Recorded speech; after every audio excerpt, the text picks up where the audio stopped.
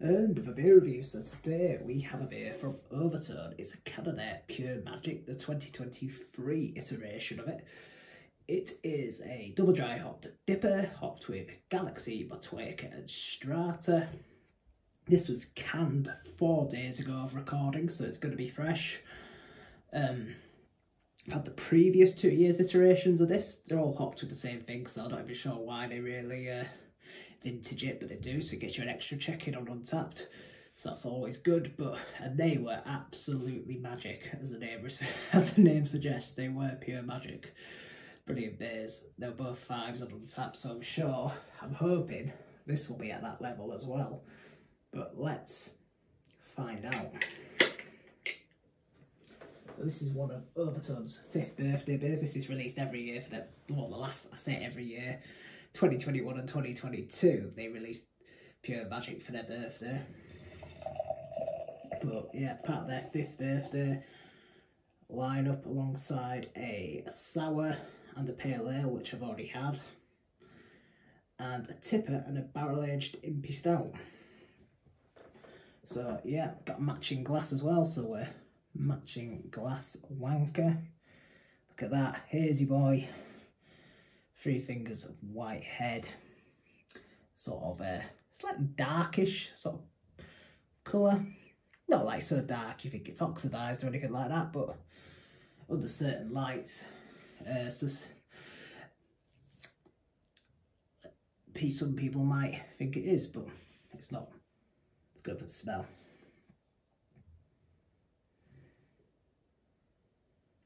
Yeah.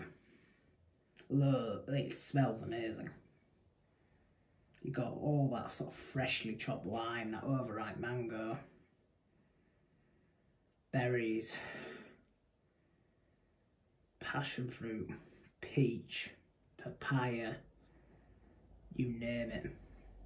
Not that I've ever actually eaten a papaya, but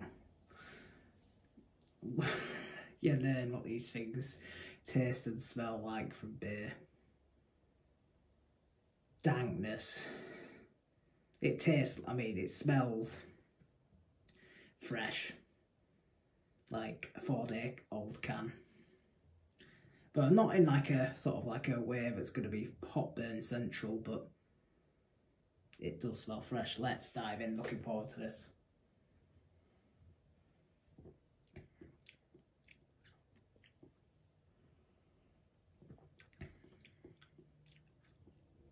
Delicious.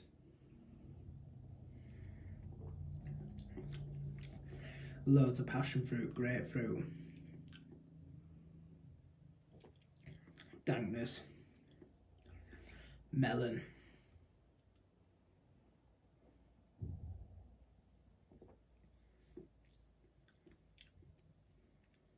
orange, peach,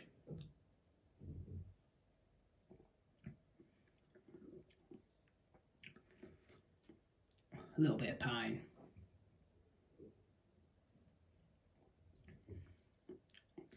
slight bit of strawberry from the Strata. I'll say that Strata was one of the hops, wasn't it? Yeah. Lime. Yeah, like I said, tastes like a 4-day-old DIPA. Tastes super fresh, but not in a hot. But there's no hot burn, which is good. You know, it's well made. Not saying beers for hot burn aren't well made, but you know what I mean. It's not like, it's not overly green despite tasting fresh. It's fresh in a good way. Thick, juicy.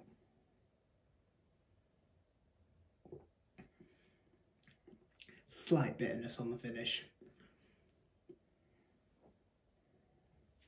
Yeah, it's delicious.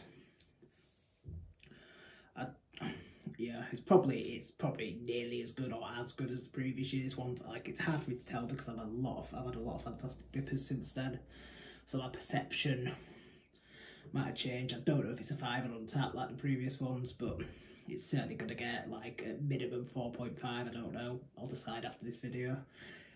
It's too early to judge that, but yeah, tastes amazing, so worth picking up for sure. So yeah, thank you for watching. Drop us your thoughts below. give us a like, subscribe if you haven't already, and hopefully see you on the next one. Cheers.